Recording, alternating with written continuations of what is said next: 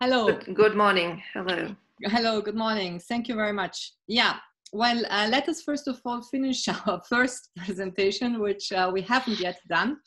And here I would like to touch upon the topics of the role of exports from US and Canada, Northern America.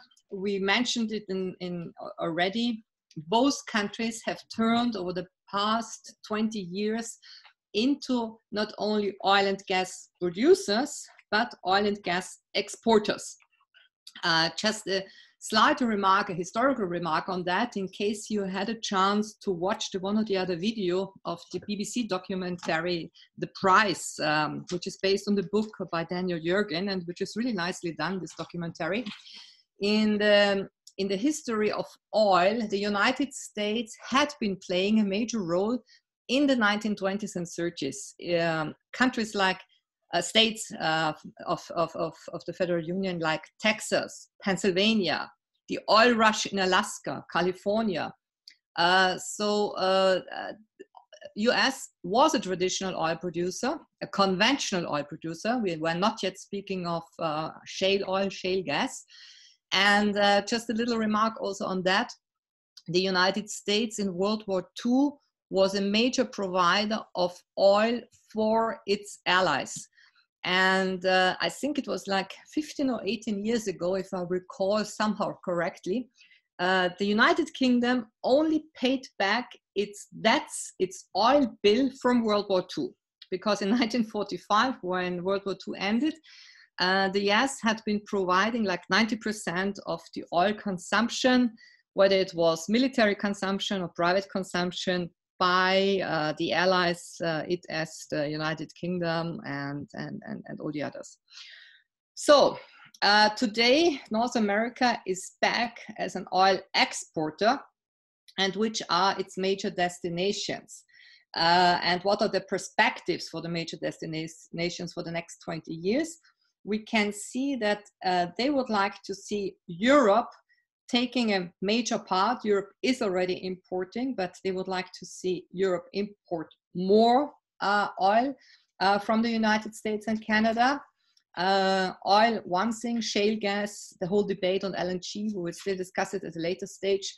But the main importer as well of North American oil, not only of Middle Eastern oil, will be the Asia-Pacific region, because there we have the major demand situation. Please, Ekaterina, let's move to the next. Now, going to China. China being this #1 importer of oil. I mentioned it at the beginning, and just to have it, because it's a very telling figure.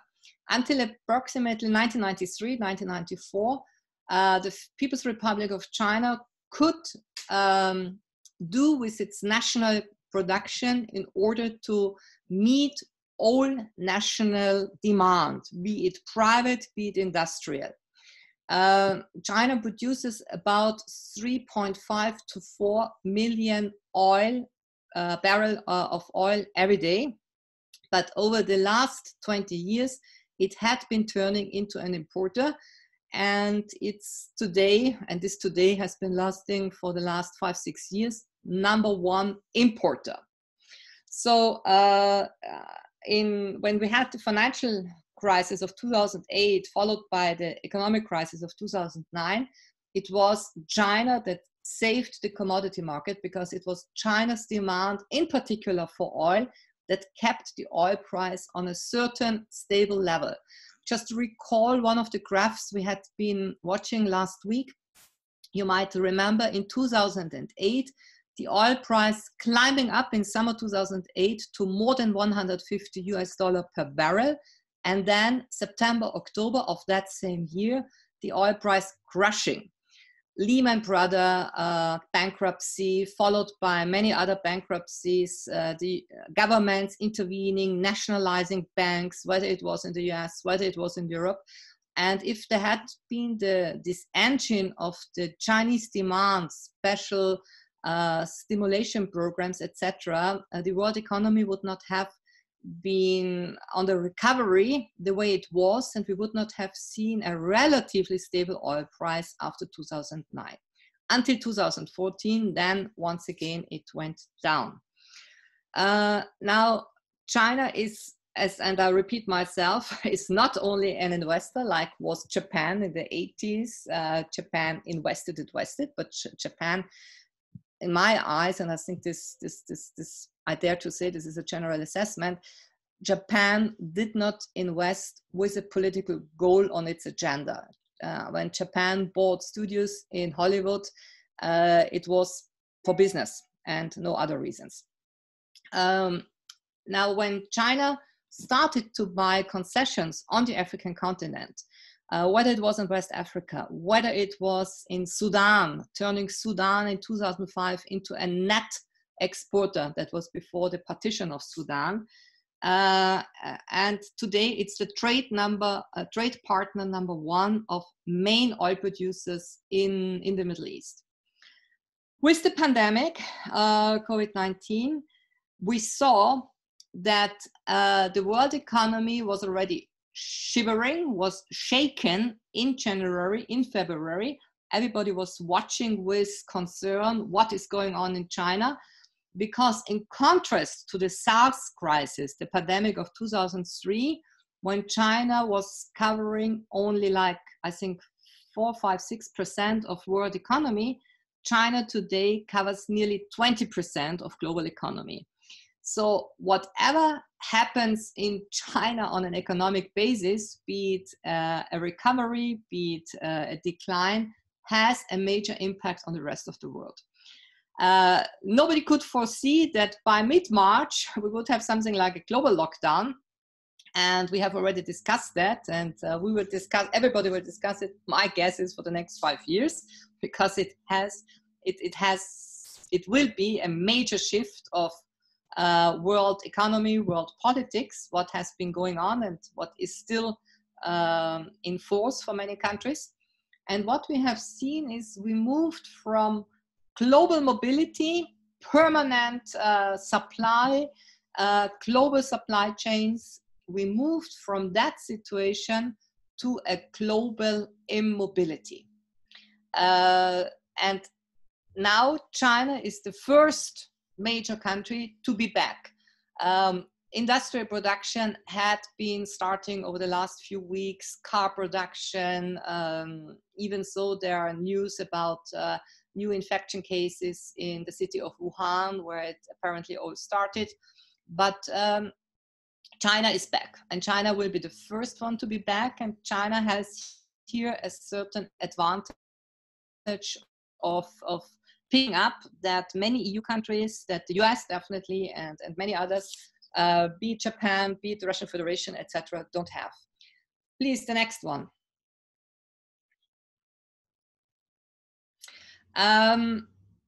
You all have heard about the Silk Road. It has many names, the Silk Road Initiative.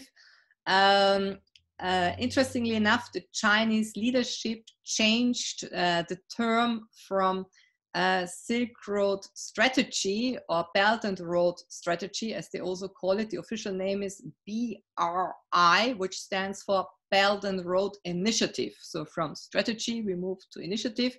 Doesn't sound that, how should I say, that frightening, maybe threatening for some, which are immediately affected, be it the Central Asians, be it some of the South Asian countries.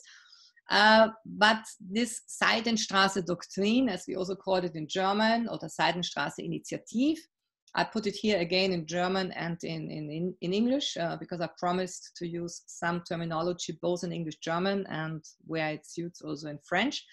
So once again, it's not just an economic program, but a geopolitical strategy. You have all seen that map most probably several times, the new Silk Road, and here we have the land route following the ancient Marco Polo path, and the maritime Silk Road, the so-called String of Pearls road. What we don't see on this map is the continuation of that initiative program when it comes to Latin America, because there, of course, we also see major Chinese investments and major Chinese presence. Just to mention one country that, according to statistics, is #1 in reserves. And unfortunately, we are now not in a room where we can discuss face to face, but otherwise I would have asked the question. But maybe you remember from one of the graphic material, the #1 country in reserves, not in daily production, in reserves, is Venezuela. Now, Venezuela, as we know, is in a big quagmire, economic, social, political, etc. But one should not forget the tremendous role China also plays there, also plays in Venezuela, I would say, not visibly, it's not very, very tangible, but it is there also in this standoff with the United States that we have in Venezuela. The next one, please.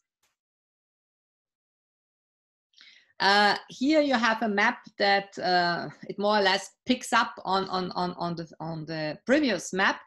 But what I would like to show here, because it goes more into the motivation of the Silk Road or Belt and Road Initiative. The early days of that initiative, when President Xi Jinping started it in 2013, officially started it, because there have been investments, in particular in Kazakhstan and other Central Asian countries already beforehand. The initial name for the whole initiative was China's March to West, Go West. It is, if you want to understand it on an academic level, one of the factors that might have prompted the Chinese leadership to do that was a kind of counter strategy to rebalancing the Central Asian initiatives taken by both the Russian Federation, like the Eurasian Union that started in 2015 officially, and the Rebalancing Asia initiative that started under Obama, I think in 2009, 2010. But of course, there was also a social background to the whole thing, namely the fact that the main industrial parts where there had been tremendous investments, where employment had been created in China, is the northeastern part. It's the region around and the southeastern part. So the region of my Chinese is inexistent. I don't want to pronounce names in the wrong way. Some of you most probably study Mandarin, so you know how to pronounce them correctly, but just let me stop here. Southeastern China and Eastern China, by and large, these are the places where we had the huge investments, where wealth had been created, while the western parts of China were still neglected. And the western parts of China are also, for ethnic reasons, let's call it a headache, a pain for Chinese leadership. It had been like that for decades, but it became more and more important over the last years. It's the region where we have a Muslim majority. The Uyghur peoples, several millions, I think 36 to 40 million people, and the whole strategy of what is going on in the Xinhua province and the oppression. It's a major oppression that is going on of the Uyghurs, with all what that entails. But to come back to the motivation of the Go West Chinese foreign policy, it was all about development. It was all about creating new markets and also bringing in energy into China. This thirst, this demand for energy, be it oil, be it coal, be it gas, that had been a major shaping factor also of this very important international organization, the Shanghai Cooperation Organization, which is actually all about security and energy. So there are just to put us into the Chinese setup, because when we speak today about geopolitics of oil, we simply cannot leave out the factor of China. It's not anymore a topic dominated by OECD demand. We have seen it, the OECD demand is going down. It's all about the Asia Pacific region, where the demand is coming from. And this demand is also linked to a stronger geopolitical role the Chinese wish to play. Please, the next one. The cooperation that we have seen between the Russian Federation and the People's Republic of China is a lot about gas. December 2019, the Power of Siberia pipeline, gas line. I don't think that in English we have a special term for it. In French, interestingly enough, you say for pipeline that transports oil, oleoduc, and for a pipeline transports gas, gazoduc. So the French are a bit more precise on that, but neither in German nor in English, to my knowledge, we have a clear distinction in the terminology. But here we have this tremendous gas pipeline of 2,200 kilometers going from Yakutia into northeastern China, and all based on contracts that had been concluded in particular in May 2014, but of course these contracts had already been worked on beforehand. Just to let us, to remind you of the fact, March 2014, Crimea, referendum, occupation, annexation, etc., whatever you call it. I don't want to go now here into the terminological or legal details, but you know the reaction that then followed by the European Union, sanctions of July 2014, now which are still in force.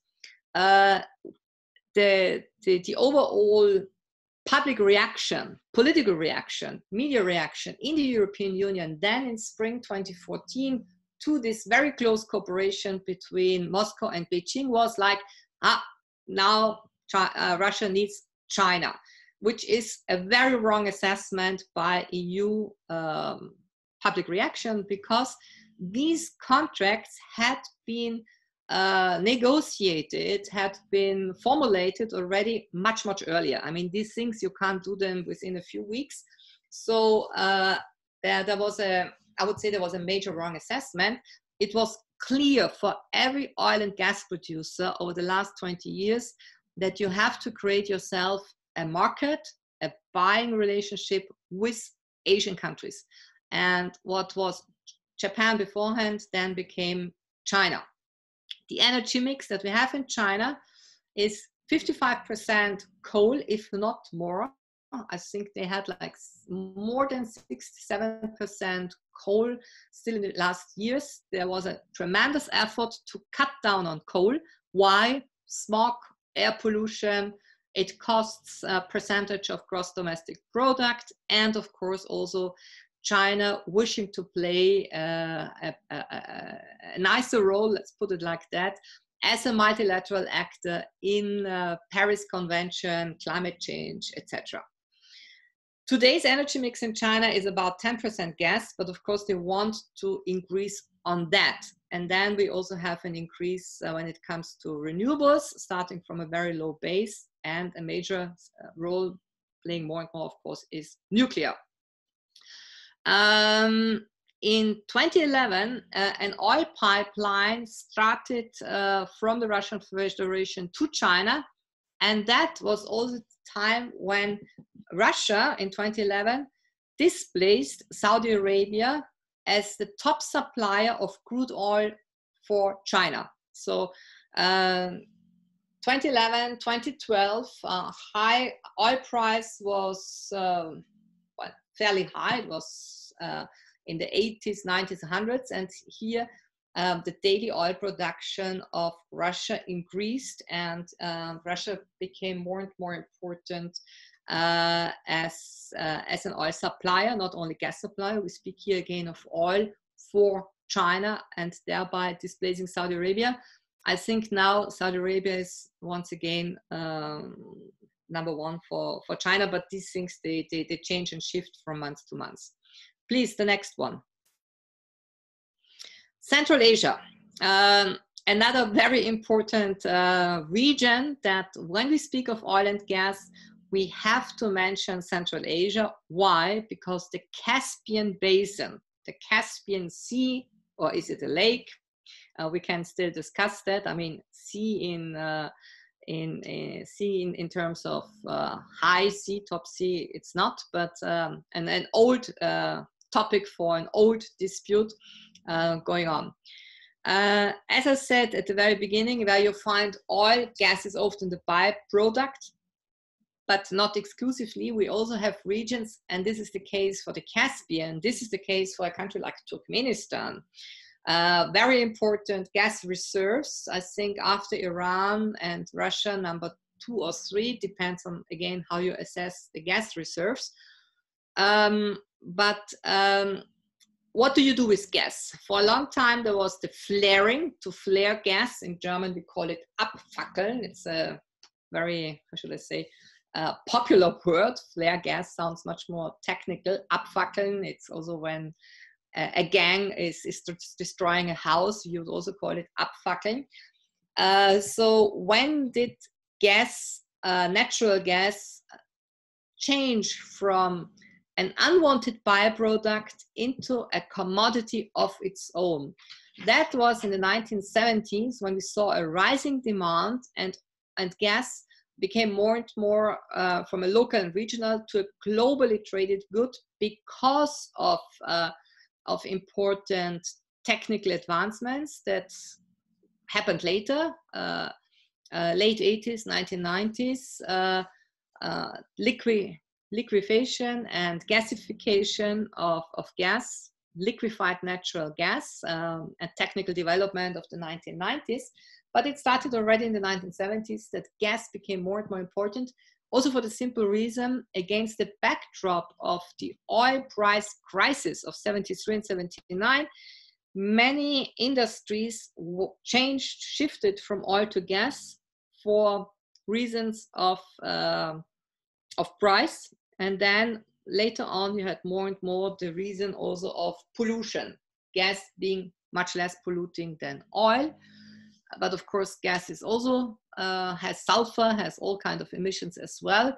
But on an overall level, the image of gas, the reputation that it gained, in particular in the 2000s, was being a commodity of cleaner, easier, more advanced, etc. But let us go back to oil, because oil is the topic of our class.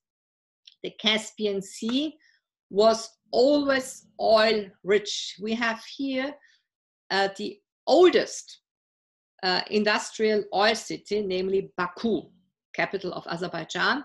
Baku, modern oil industry, and that started in 1846. And there's also an interesting part, if you have time to watch this documentary I put on your list, you can see very nice old black and white photos.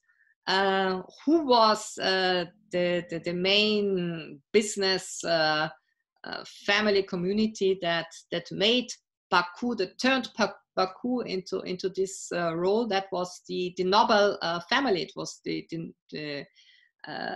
this rich industrial family, very should I say, perspicace. They knew that this could have a meaning for the future. We are in the second half of 19th century. Oil was then mostly used for lighting, petroleum lamps. We were not yet in the time of mobility. When we speak of oil, we always have to bear in mind, oil is the name of the game when it comes to mobility. So just to put that as a main message that you can take along from this course and session, and I will repeat it several times. I mentioned it in World War I.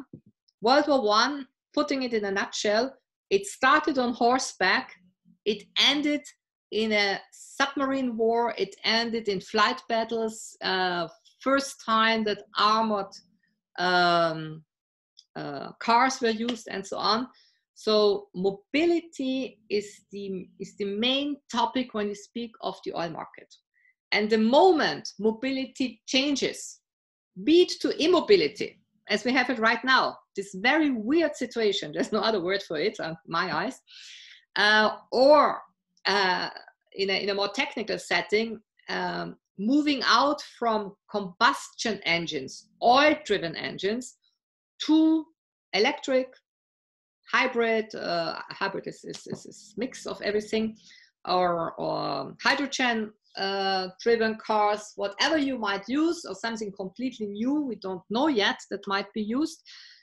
But if oil becomes less important for mobility, because mobility changes, then the oil price, the oil market changes. The political situation of oil producers changes. So all that has to be borne in mind.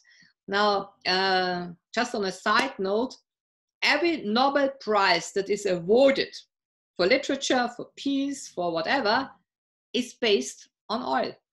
So if there hadn't been this enormous wealth that the Nobels achieved with oil, there wouldn't be the nice awards, because I think it's €1 million or $1 that you're awarded when you get the Nobel Prize for literature, for instance. We just had an Austrian author being awarded the Literature Nobel Prize, Mr.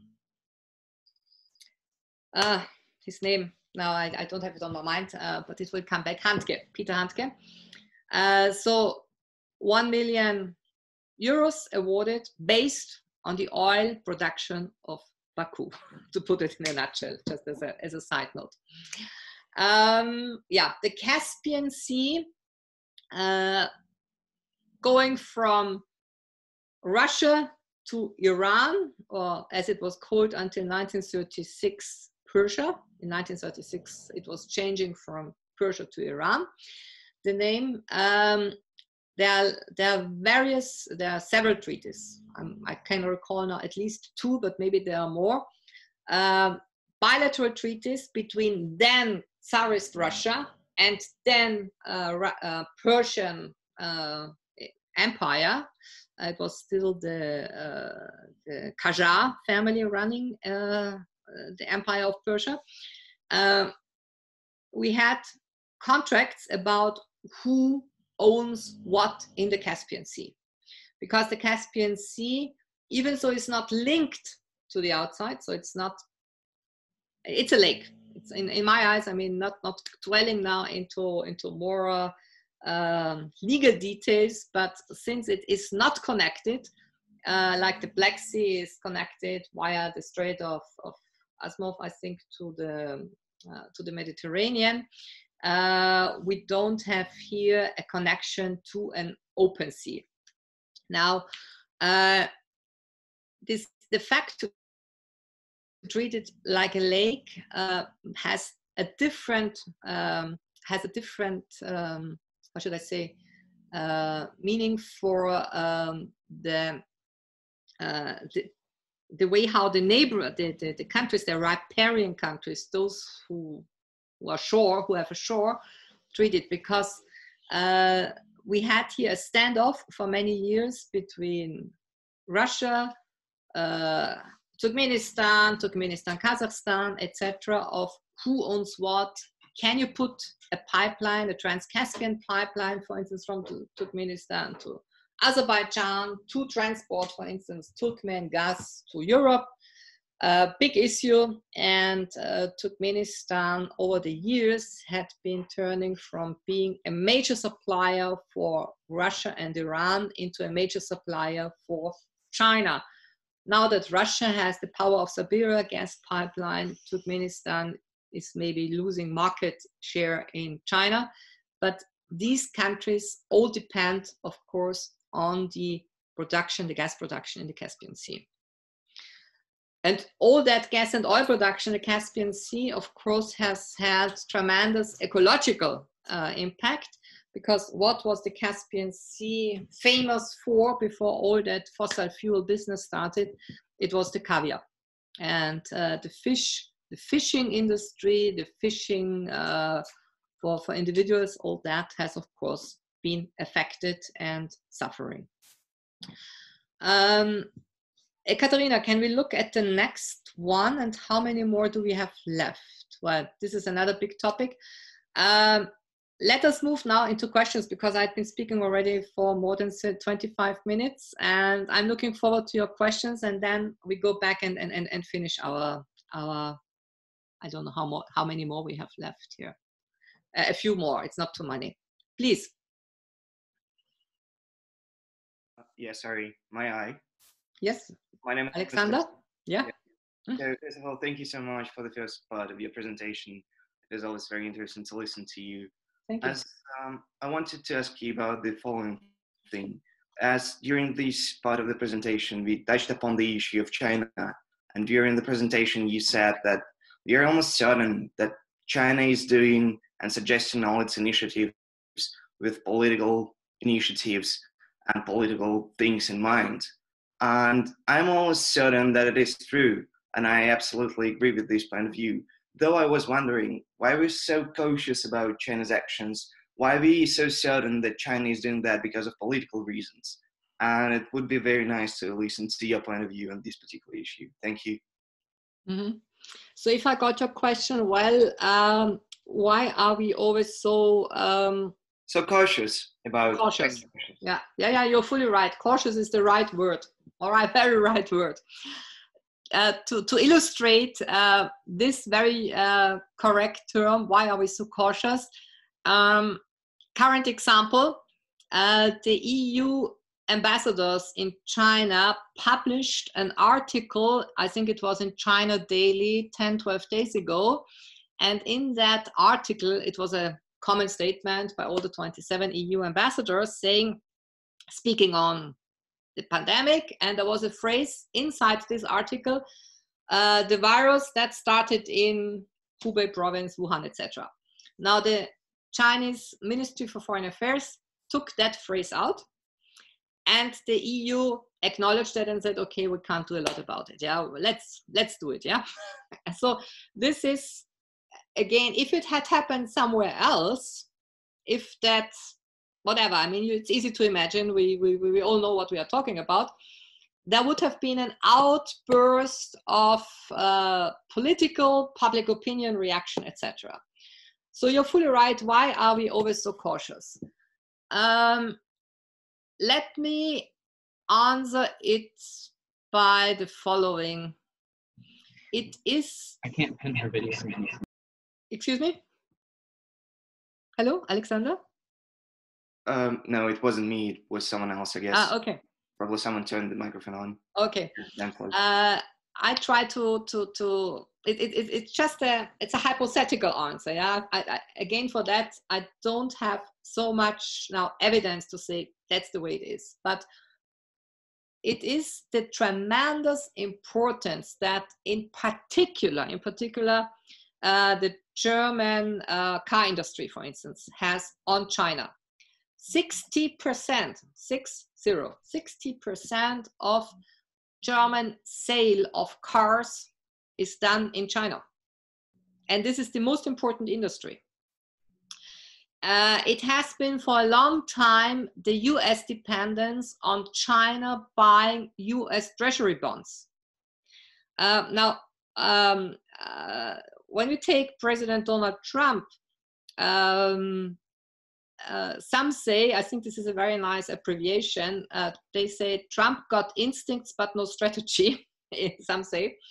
And when it comes to China, you will find in the US many voices also among democratic protagonists who say, well, on China he's right, to speak up, to say, no, we can't take that anymore, and confronting China in a trade war, for instance. We have seen that over the last 3 years. And China will most probably become the topic, as mentioned last time, in the electoral campaign. Blaming the candidate Biden as being a puppet of the Chinese, etc. This is one topic. But we will see whether there will be a fully fledged confrontation always on an economic level. I don't see it happen on a level beyond that. But here, you're fully right when you say, why are you also cautious? While some open their mouths in a different way, which is not always the most pertinent and apt and helpful way. But you're right to say, yes, we are cautious. And I've seen it the same way when I served my short mandate as a minister. I think I mentioned it last time. Somebody asked a question and I said, I was not in favor of a memorandum of understanding between Austria and China. We didn't do it. Unlike Italians and many others, the Greek, the Hungarians, etc., because I didn't want to expose our economy, etc., more than it is already the case. If I might have a question, second. Yeah. Just turn on the volume. As you may know, Nord Stream 2 is almost in completion. They have the boats coming with laying the pipework for the finishing. And I'd like to ask, do you think this creates some impetus in the European Union nations to revisit Nabucco pipeline in a sense to rebalance the growing predominance of Russia again in the European market? No, Nabucco is dead. Nabucco was a project that was mishandled, mismanaged from the very beginning. Nabucco has been dead for the last 5 years. Nabucco is gone. You won't find any investors. The whole Nabucco consortium has been abandoned. But what do you think are some European Union or individual nation strategies to, not saying too much Russian influence is bad, but to have a healthy balance between providers, such we have, for example, Nigeria and Algeria in the West Europe. Yeah, but this, you see, I mean, for instance, Libya was such an idea to bring Libya in. I mean, Nigeria is much too far away, and Libya, we're not speaking about gas. Libya, we're speaking about oil. Libya, Algeria, yes, they are gas providers for some European markets. Libya could have been an important gas provider if there hadn't been the war of 2011 that is going on now for 10 years. We all agree, and I'm the first one to say, diversify. I do it on my tiny little level, and in terms of energy, I do it. But Nabucco consortium is gone. Thank you. You're welcome. Any other question? Hey, Katarina, do you see anybody who has a question? I don't see here anybody. Hey, Katarina?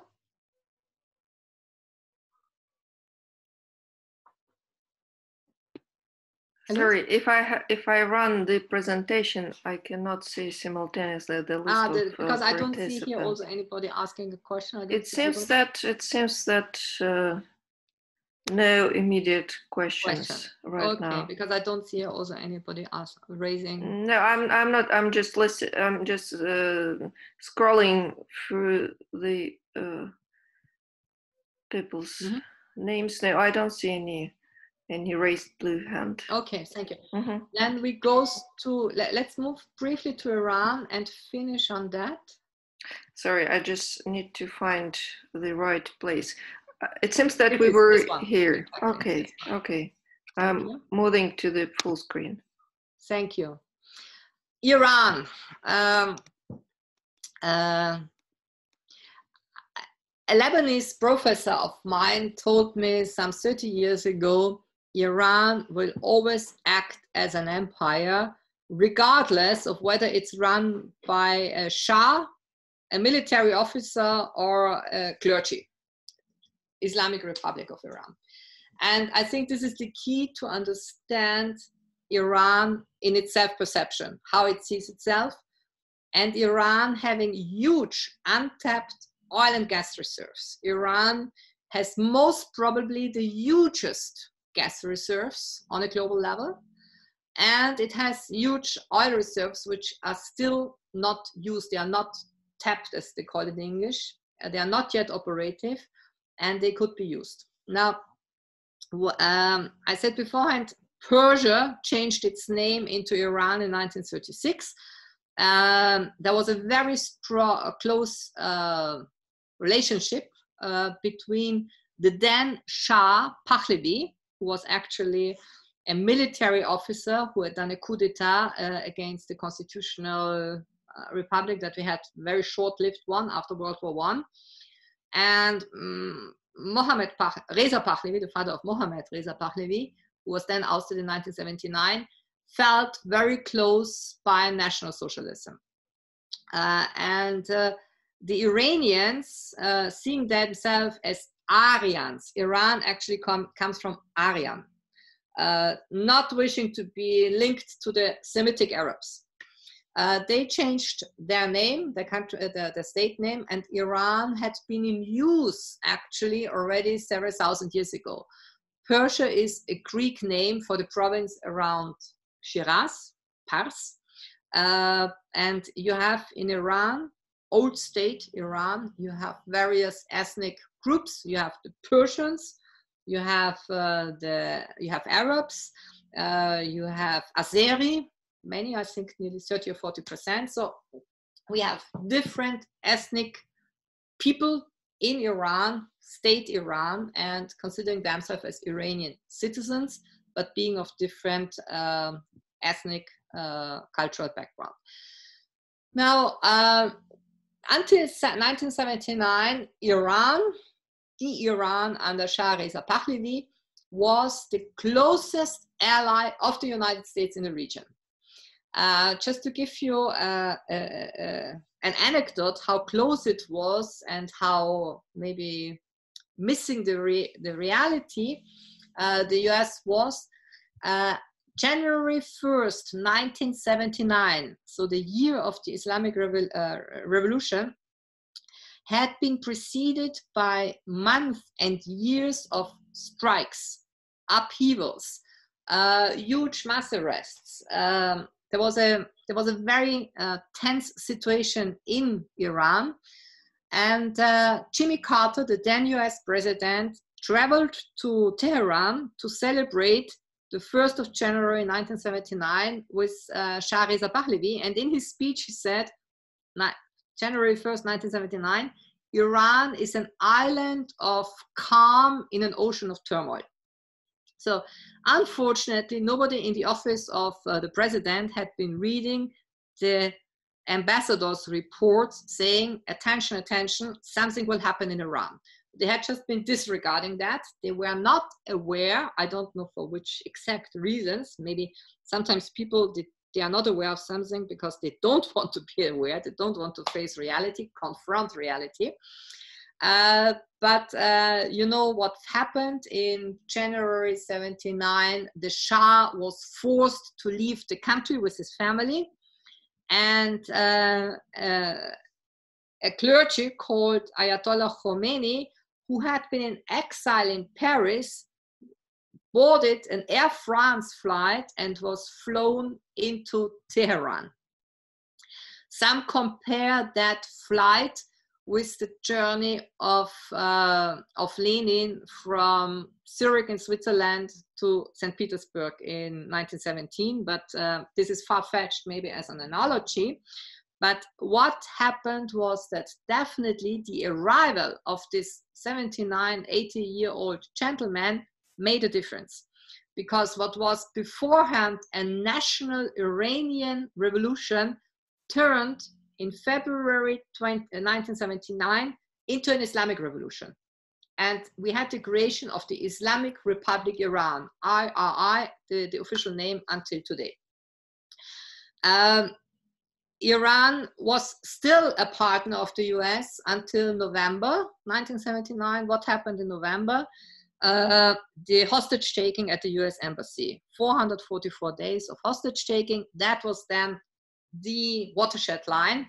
And some say that was the trauma, the traumatization, and ever since, until today, more than 45 years later, we see the situation that the US is not speaking to Iran, or there's this very strong antagonization. Now, with the decline, with the non-existent role anymore of Iran, who replaced Iran? The Kingdom of Saudi Arabia. It was in the 80s that Saudi Arabia became more and more important. Saudi Arabia had already been, of course, an important partner. We had Saudi Aramco running the country more, Aramco before and running the country before it was turned into Saudi Aramco. US presence in Saudi Arabia, tremendous importance. When we briefly browse the last decades, despite the sanction regimes, and we always had sanctions against Iran, but many companies said, well, let's defy the sanctions. We still want to do business in Iran, and we will see whether the United States will punish us for that or not. For instance, the Italian oil and gas producer Eni, very active. British Petroleum, Beyond Petroleum, very active until the very harsh time of the sanctions. As of 2012, when Iran was sanctioned by the US Security Council in various rounds, and when Iran was forbidden even to transfer money abroad, remember the taking away of the SWIFT transaction system. So then Iran really went into a huge problem, and all international oil companies withdrew. 2013, new détente, reconciliation efforts under the mediation of Sultan Qaboos of Oman, who made it happen that in Muscat, in Oman, US negotiators would meet Iranian negotiators. Interestingly enough, that was still at a time when Ahmadinejad was president. We did not yet have Mr. Rouhani. He was elected in 2013, I think May, June 2013. But first talks started in November 2012 in Oman. These talks materialized, improved. US Secretary of State John Kerry met his counterpart from Iran, Javad Zarif. The two gentlemen apparently had a very good understanding, which is always helpful. It doesn't replace convergence of interest, but it's always helpful. And in November 2013, we had the so-called Geneva Declaration or Geneva Agreement, end of November 2013, which came as a kind of surprise, for some even as a shock to the Israelis, to the Saudis and some others, that US and Iran would start direct negotiations on the Iranian nuclear program, etc., etc. Now, in July 2015, the so-called JCPOA, very long abbreviation, it stands for Joint Common Program on Action. And what is the action about? It's hundreds of pages on how to supervise the Iranian nuclear enrichment for civilian purposes. The International Atomic Energy Agency, closely involved as a guardian, should be monitoring what's going on through inspections and so on.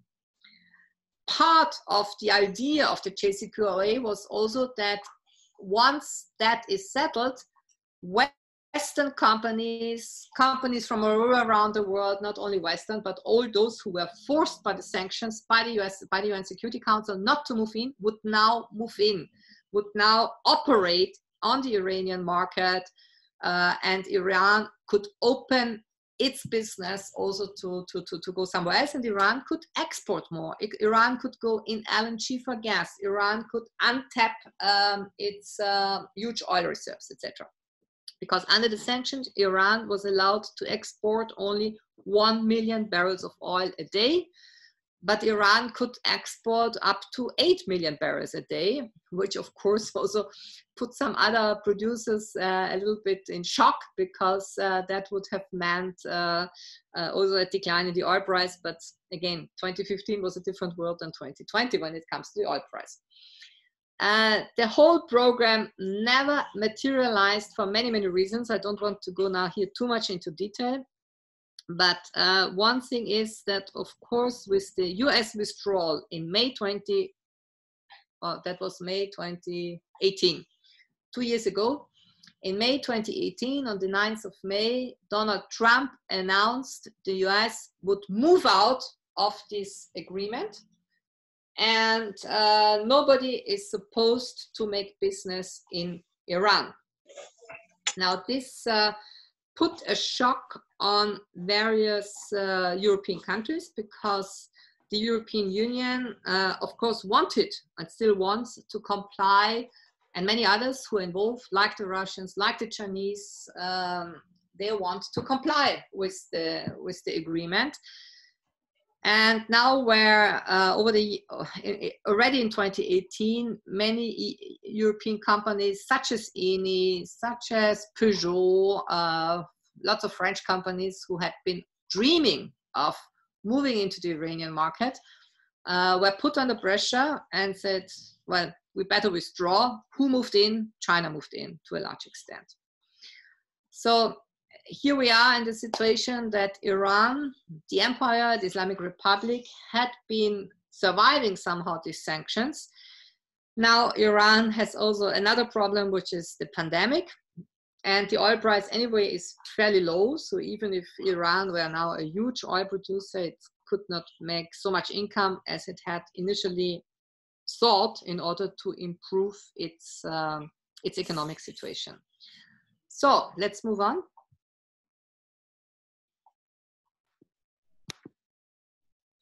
Turkmenistan, I briefly spoke about it, but when we're speaking of this Caspian Central Asian region and Iran being part of the Caspian, we also have to look into Turkmenistan.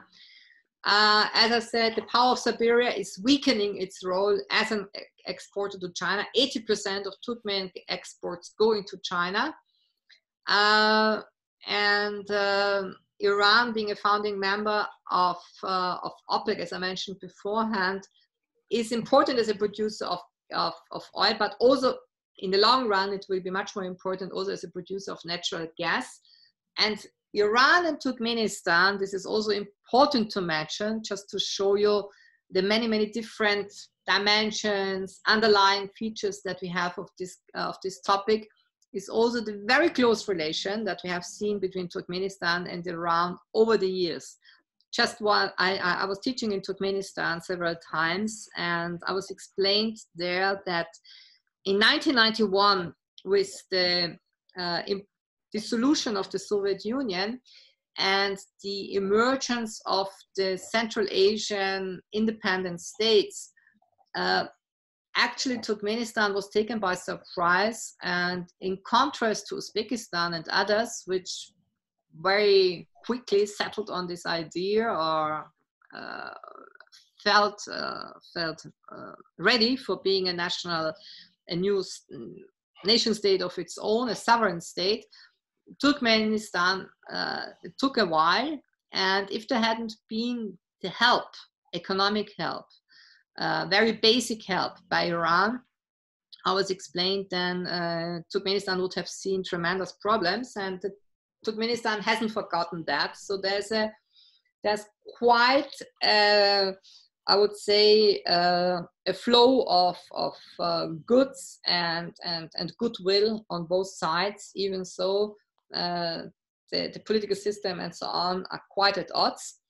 But we shouldn't forget also about the importance of the Turkmen ethnic people in Iran. As I said, Iran is a state of its own, second oldest state after China, but not all are Persians. We have many, many others, and they all consider themselves as Iranians, and among them also the Turkmen. What has always been a problem for Turkmenistan is, of course, it's the typical situation of a landlocked producer. How to connect to the market outside.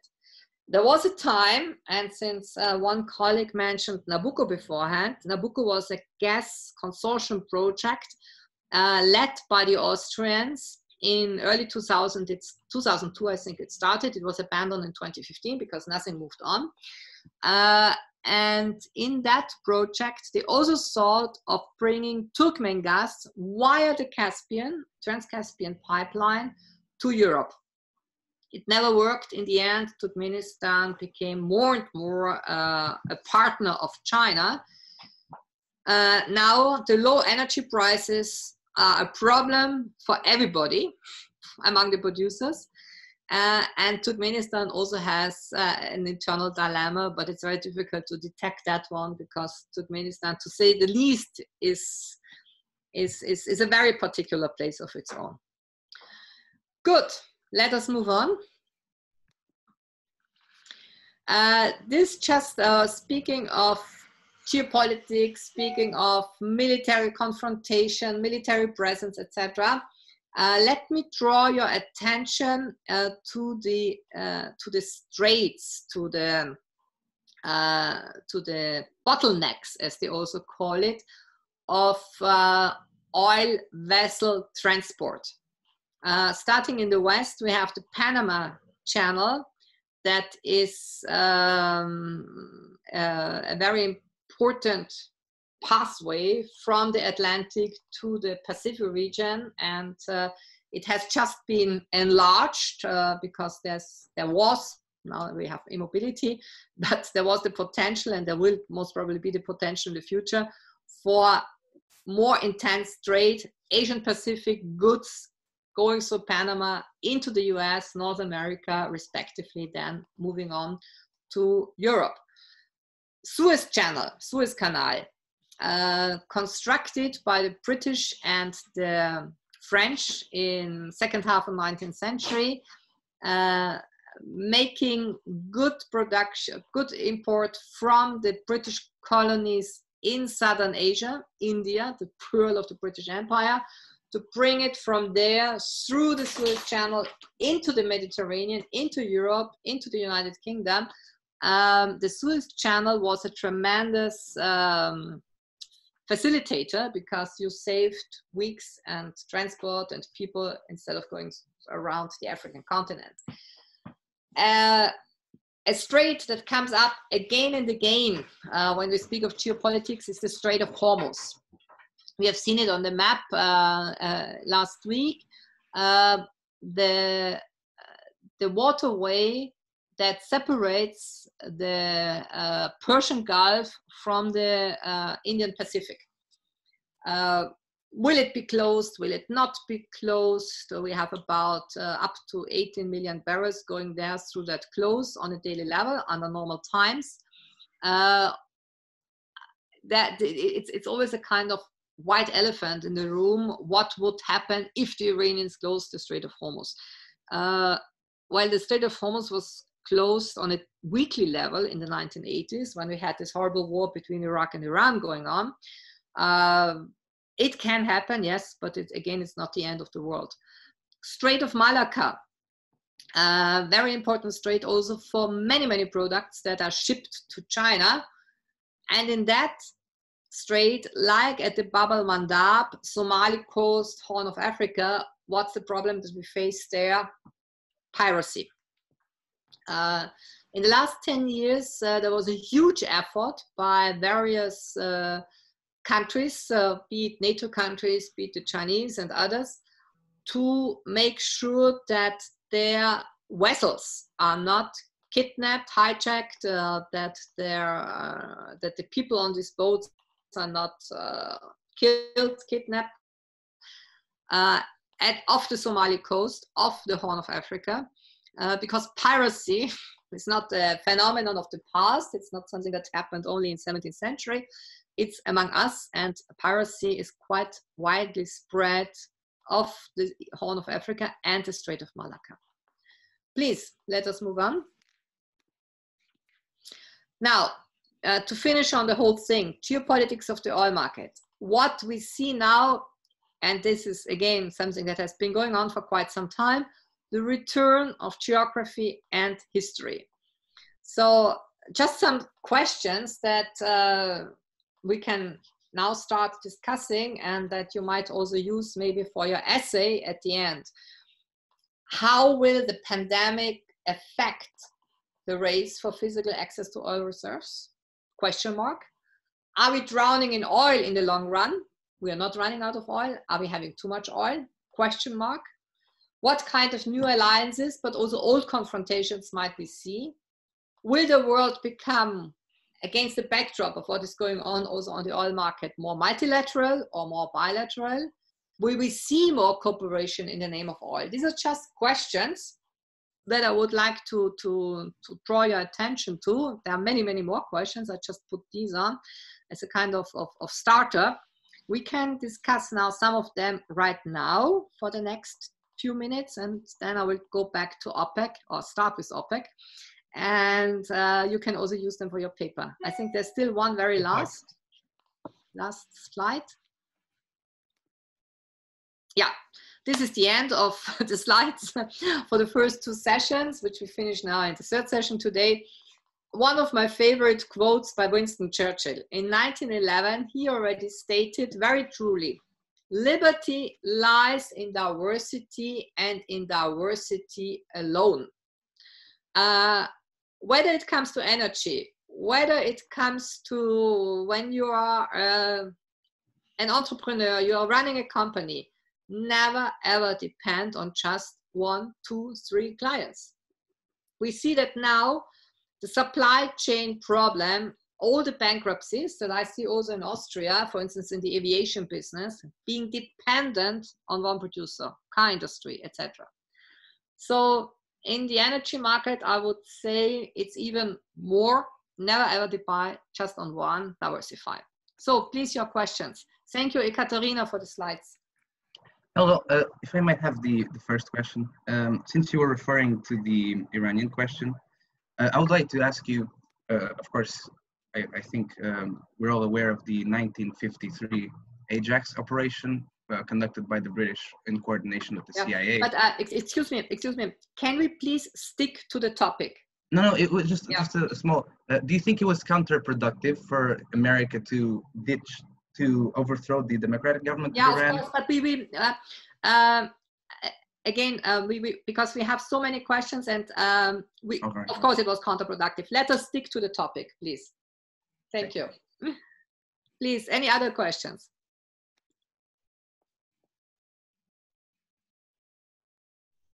Hello?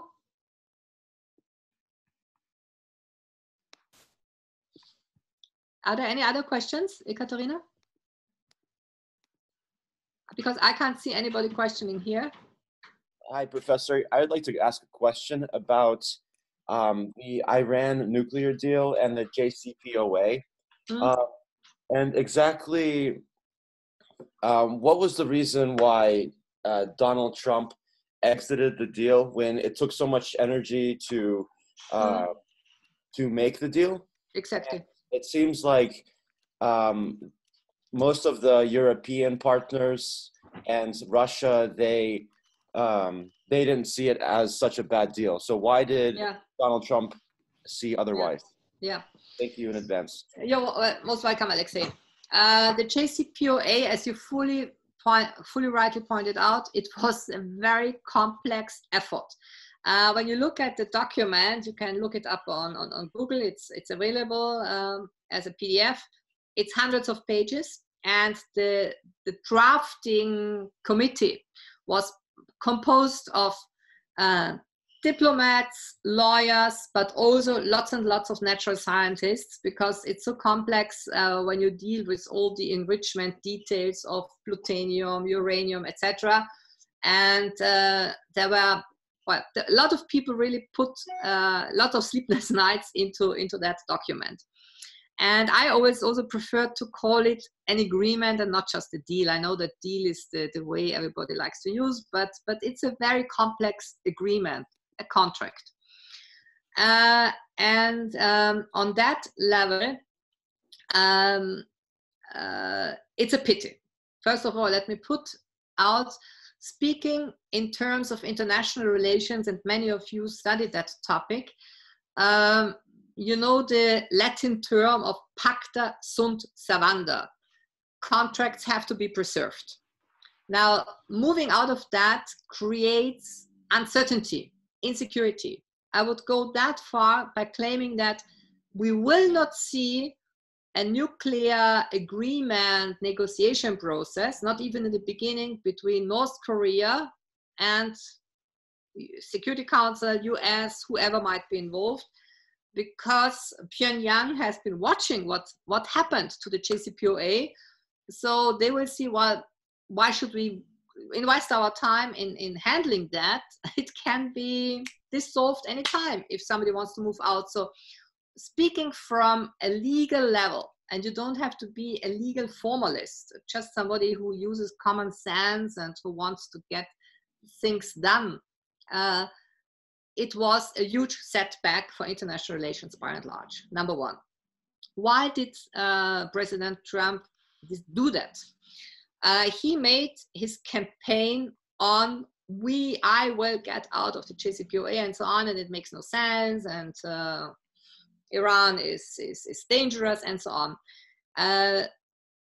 The motivation for that is, and I may add as a footnote, I understand it to a certain point, but still it doesn't justify the withdrawal. What the negotiators of the JCPOA explicitly omitted, left open, was the regional role of Iran. Everybody concentrated, and that was maybe a good thing. They said, let's focus on the nuclear enrichment program. We only handle that. But countries like Saudi Arabia, Egypt, Israel, the Emirates, and above all the United States were upset by the tremendous outreach that Iran had been doing over the last decades in the region by and large. So Iran turning into a tremendous player in Iraq, Iran being a very important player in Syria, in Lebanon, over the last decades. Now, all that happened not because Iran has such an astute foreign policy. It happened because the wars that the West, the Iraq War of 2003, the war in Syria, etc. It was that those decision-making that opened the gates for Iran to move in. And this was omitted, and here the US said, well, we have to rewrite the whole thing, and according to Mr. Trump, you can do something like that on a 1-page or a 3-page maximum. No, you can't. It's much too complicated. But he would like to see something new. He had said in the past few months also, I would like to discuss with Iran, and I want to call and meet Mr.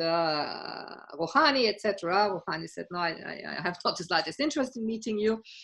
And Khamenei, the actual decision maker, the actual power center in Iran, he said over the last years, well, you see, I was right. I always say, don't trust the United States. So you have this tremendous internal power keg that is also causing, of course, problems.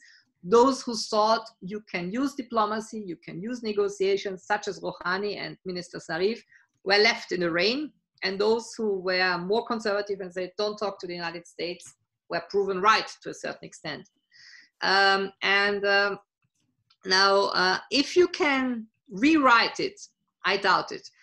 My stance is, and this is still, I would say, the position of the European Union and all the others who have signed the JCPOA, namely China and the Russian Federation, they say we have to save that contract. Somehow we have to save it. But it's all a stalemate. Alexei, somehow answered? Yes, but I guess I'm still curious why exactly Trump didn't like it. Maybe you did answer it, but I just wasn't. The regional role of Iran, the outreach of Iran in Syria, in Iraq. You know, the Americans sacrificed billions of money for Iraq and people and the destruction of the country. And who runs today Iraq? The Iranians. The Iranians, I see. Yeah. Thank you. You're welcome. I have a question. You said that after the withdrawal of the United States from the Iran nuclear agreement, there were many implications for the European Union, Russia, and also China. Do you think that it will have, China, an important role in trying to rebuild that agreement, or not? Yeah, I think this agreement can somehow be fenced, can somehow be saved. Maybe also if everybody now understands that we have to cooperate on several levels. I mean, the watershed line that we are living through right now with the COVID crisis, with the global economic decline, I do hope, I sincerely do hope that people will understand we should not open another front. And the Iranian front was like the #1 headline. When we go back to the beginning of this year, 2020, it's only 5 months old this year. Fourth, I think it was the 4th or 5th of January, there was the killing of the Iranian General Soleimani in Baghdad. Huge outbreak of headlines and fever and what will happen next? Will we see a fully fledged war between the United States and Iran? That was like the debate for at least 48 hours on all TV stations. I was in one of those debates. I said, no, I don't see a fully fledged war. Nobody has an interest in that. Everybody has somehow the interest to make it work, you know, and in the end, it's a lot about face saving. The US administration has been banning so much out, but in the end, Trump refrained from a major attack against Iran. He refrained. And Trump, if Trump, I have no idea, but let's assume Donald Trump is having a second term. Let's assume that. We don't know what will happen until November. I would not exclude some sort of arrangement with Iran.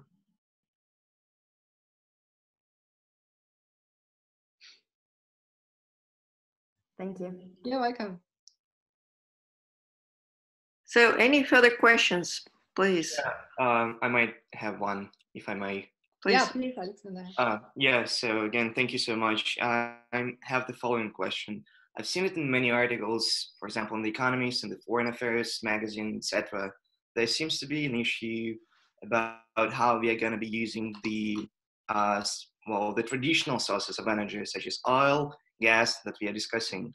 Though many experts believe that we might probably divert to renewables, and it may be way more effective, and it may be way more realizable, if you can say so, than it was before. Because it is a good time for eco-activists, it is a good time for green parties, and probably they will not allow many governments, for example, in the European Union, to get back to the so-called traditional resources, and they will be more about the renewables. Do you think that such countries as Saudi Arabia or Russia may suffer a lot from it in the long perspective if the whole world diverts to renewables, never gets back to the oil again? Yeah. It's the question, you know, will the world go renewable because of the normative pressure that you have in terms of green deals arranged inside the European Union? When you take the very ambitious statement by Ursula von der Leyen at the beginning of her administration in December, and also now in early March, she spoke about Green Deal. It's the #1 issue for the current Commission of the European Union. And it includes that in transport, the European Union by the year 2050, so in another 30 years, 90% of transport should be non-fossil. So that means the end of the combustion engine. That would mean the end of all oil imports of a huge market. The Chinese know about the problems with fossil fuels, so they are also thinking of moving out. The transition in the combustion engine, this is the huge challenge, in particular for car producers. It is a challenge for the oil producing countries, because those which depend like 70, 80, 90%, countries like Saudi Arabia, most of the Gulf countries, with the exception of Iran, they depend a lot on oil revenues. So we already see now that with this tremendous decline in the oil price, not because that we don't drive by oil anymore, but because we have the global lockdown, all what that means for those countries. And how will now be the immediate decision making? will we remain on a clean energy policy? Let's call it like that. I've thought about it, and my current feeling is, for the time being, things might change in another year, but currently I would answer, with this tremendous economic problem that we have in each and every country, with people losing work, becoming poor, in the genuine sense of the word, impoverishment, I don't think that you have now a consumer group that is ready to board on the next technology. Who will now be in a position to buy an electric car that costs more? And also the electric car has its ecological question marks also. Will we have the investments to go now renewable on a large scheme? It requires tremendous investments. The German energy transition, started 9 years ago, has a financial problem because you can only do it with subsidies. Now, the subsidies right now are needed to save the economy. So, very difficult time for political decision making, whether we will really see this now as the opportunity to go renewable, or this now as a break for going renewable. Yeah, thank you so much. Okay, so any further questions? Yes, hello, I have another question. Could you please elaborate on the role of energy resource and pipeline geopolitics and the ongoing Syria conflict? The Syrian conflict, yeah. While there has been a lot of talk that one of the many reasons for the Syrian war in 2011 might have been a pipeline going from the Gulf through Syria, and that maybe, I have no idea, I have read a lot about it, that the Assad government rejected it, and that's why. I know that this is a topic. It might have been one of the many factors, but I don't see that it was the main factor for the war in Syria. I think the war in Syria, as far as I've been observing it, was based on a wrong assessment by the government about the protests. They didn't understand what the protests were about.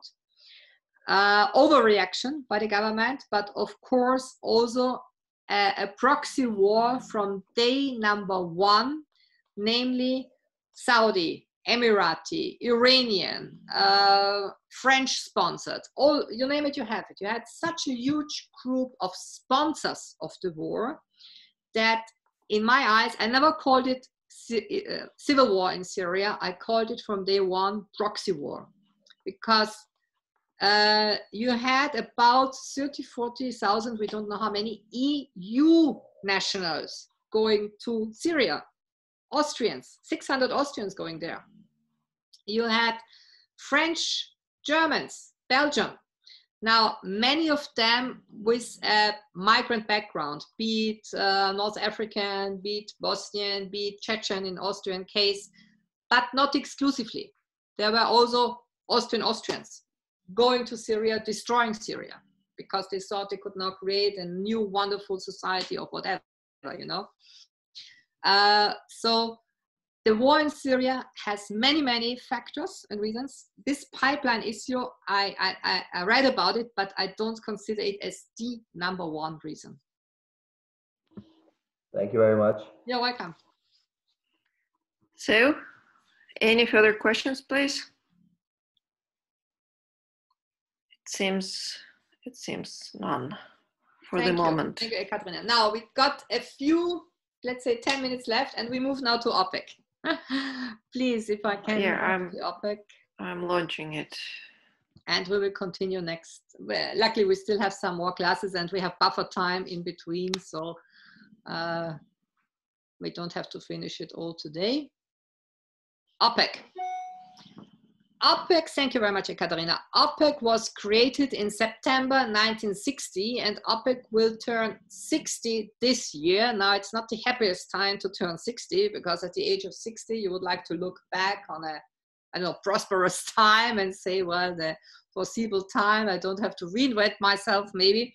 But OPEC is definitely in a situation where it will have somehow to reinvent itself. And let me give also here one or two main messages for you to take along to give thought about. OPEC is often underestimated and often overestimated.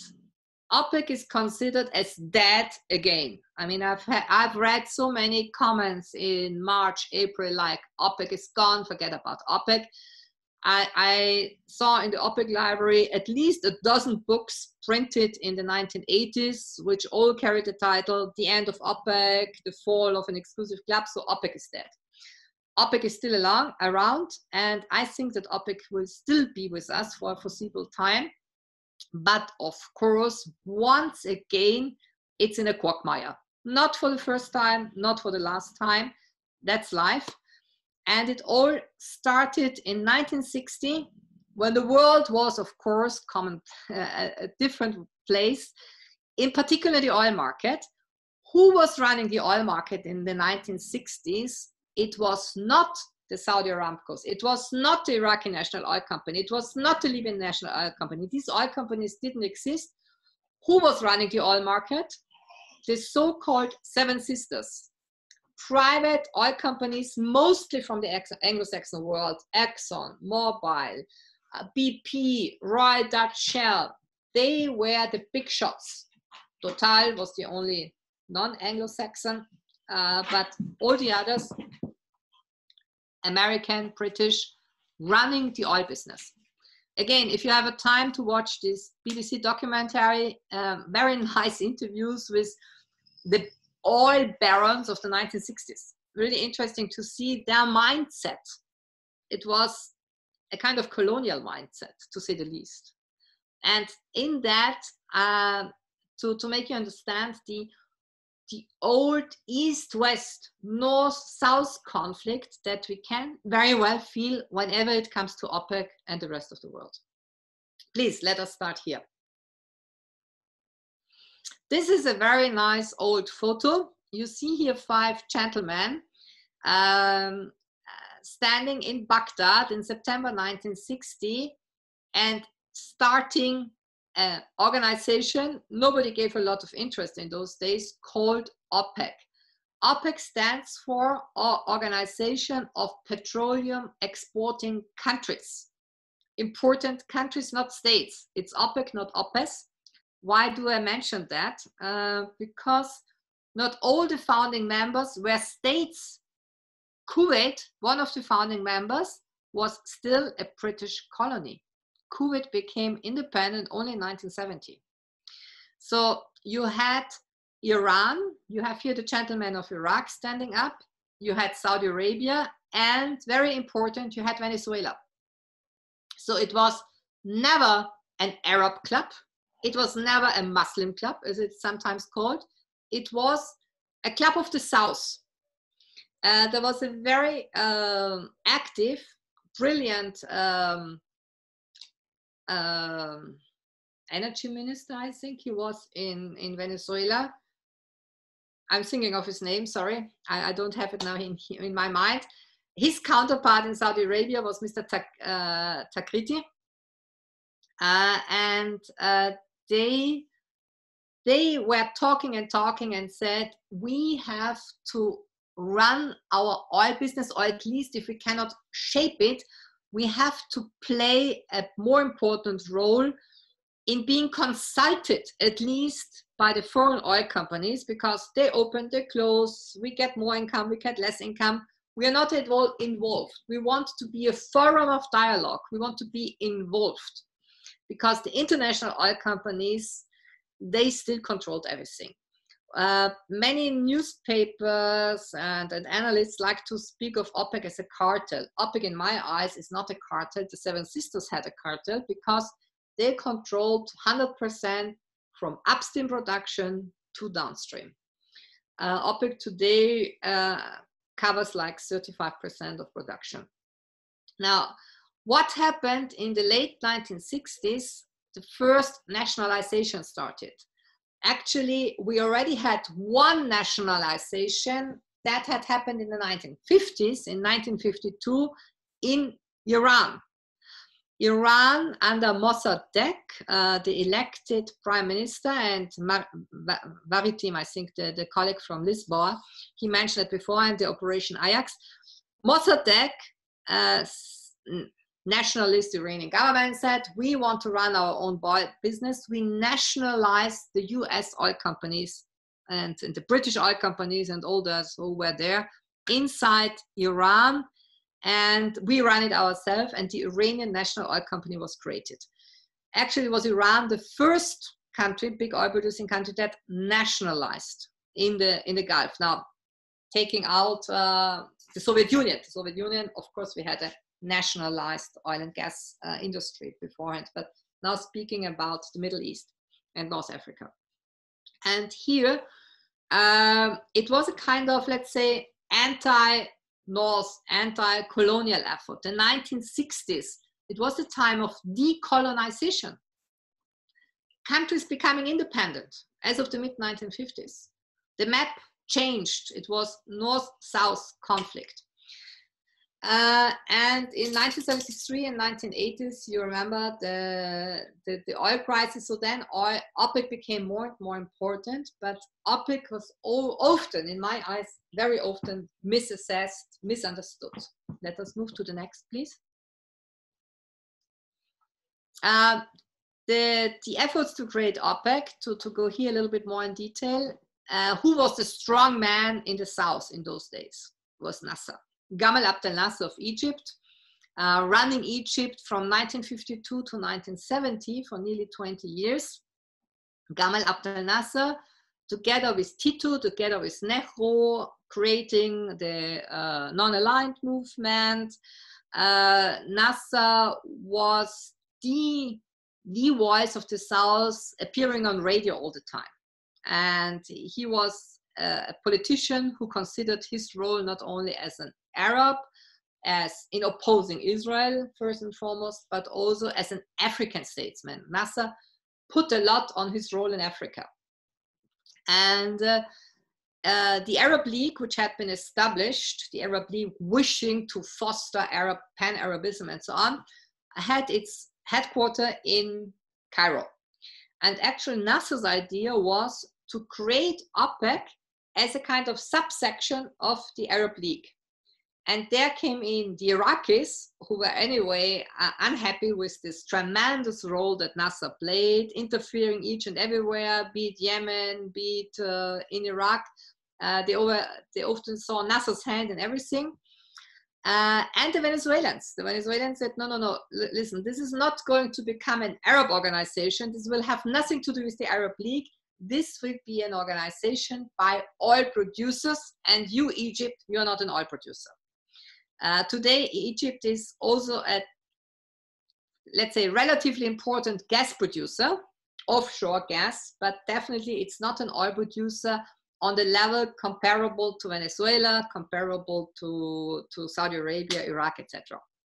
So we had here's the name, Pérez Alfonso. The Venezuelan politician Pérez Alfonso and Saudi Abdallah al-Tariqi, these two made OPEC happen. They said, we want to be involved when the oil companies again say we produce more or less. And just to bear in mind, very important, with the exception of Iran, there were not yet national oil companies. The oil market of all those countries was run by Western companies to a large extent. It all changed when we had the nationalization. The moment there was a national Saudi oil company, a national Iraqi oil company, then quotas could be decided and put on. Quotas in the sense that that each and every country was allotted, whatever you say, only a certain amount of oil that it can produce. Very important message I would like to give also here before we end, or maybe can still take a few questions. OPEC doesn't set a price. OPEC sets a quota of production. So when you're a member of OPEC, you decide at the OPEC meetings and beforehand who is allowed to produce how much. If you are not agreeing, if you don't want to live with that, you quit OPEC. Qatar has quitted OPEC about a year ago. So let us see what is on the next slide, and then maybe we can change. Yeah, mission methods. One word on that, and we'll continue on Thursday more in detail. OPEC is all about coordination. It's all about stabilization. It's a really dialogue and cooperation slogan. It's not easy to make these 13, currently we have 13 member countries inside OPEC. It's not easy to make these 13 member countries go along. But still, they manage somehow. And now the new format, and I will finish here on that for today, the new format is the so-called OPEC Plus. We will still speak about that when you go through the slides, maybe to prepare for Thursday. You will see more on that information. But let us stop here, and please ask me still a few questions. And sorry if we take maybe a few more minutes, but as you like, we can also discuss the questions on Thursday, whatever Katharina decides. Hey, Katharina? Sorry, forgot to turn on my mic. Regular classes will start soon. I see a hand from Ilya Serov. Probably we will take his question and one more if there are any, and we'll stop at this moment if you don't mind. Ilya. No, I don't mind. Yes, Dr. Kneissl, thank you for the lecture. I have just one short question. Why Vienna became the place where the headquarters of OPEC is located? Yeah, I have one slide on that, but I can answer it right now. They wanted to have a city that is neutral, that is not within a country that is a major oil producer. NASA would have loved to have OPEC in Cairo, as I said, but everybody's no. Sorry, we don't want to be in your shadow. There was a thought about Beirut, but Beirut was already in a difficult political situation. And there was a thought about Geneva. And we had for a long time between Geneva and Vienna a rivalry. But in the end, it was Vienna. Why? The then Minister of Foreign Affairs was Bruno Kreisky. And Bruno Kreisky was among the first, if not the first, to say, let us recognize OPEC as an international organization and offer it in Vienna all the status of an international organization. And that was a surprise act because, nobody cared about OPEC. OPEC what? These strange countries, they're somewhere in the Middle East. They met in Baghdad, and one of them is not even yet a sovereign country. What the hell shall that achieve? And Kreisky had quite a good instinct, He had understood that this group, calling itself OPEC, will become an important international organization. And Kreisky wanted to bring international organizations to Vienna, UN organizations, later on OSCE, many years later. But OPEC was one of those in the very early days. He said, we offer you all the immunities and privileges that an international organization gets. You get a CD plate, you get a diplomatic passport, and you name it, you have it. And they loved it. And they said, great, let's move to Vienna. And since 1965, OPEC is stationed in Vienna. Okay, danke schön. We have one more question from Bruno, and we take this question and then make a pause. Okay. Bruno, please. Hello, Dr. Kneissl. My question is on the relationship between OPEC and the Soviet Union, because Soviet Union was also a huge producer. And what was like their interaction, their relationship in terms of oil production? Well, in those days, I would say the 5 founding members that you had in 1965, you could put them all more into against the backdrop of the Cold War, pro-Western camp, Saudi Arabia, Iran in particular, very much in the hands of the United States, Kuwait being a British colony. So in the very beginning, this was very much, I would say, to my knowledge, but I have no clear facts on that, there was no relation with the Soviet Union. Thinking about the Soviet Union and starting to observe more the market, more came in the 1980s with the tremendous decline of the oil price. So one started watching each other's markets, each other's developments. But the real contacts and so on started when with the implosion of the Soviet Union in 1991, when OPEC conferences started to be attended by observers from non-OPEC countries, such as Kazakhstan, Azerbaijan, Norway, Russia. They were invited as observers. So it was only in the late 1990s, early 2000s that things changed.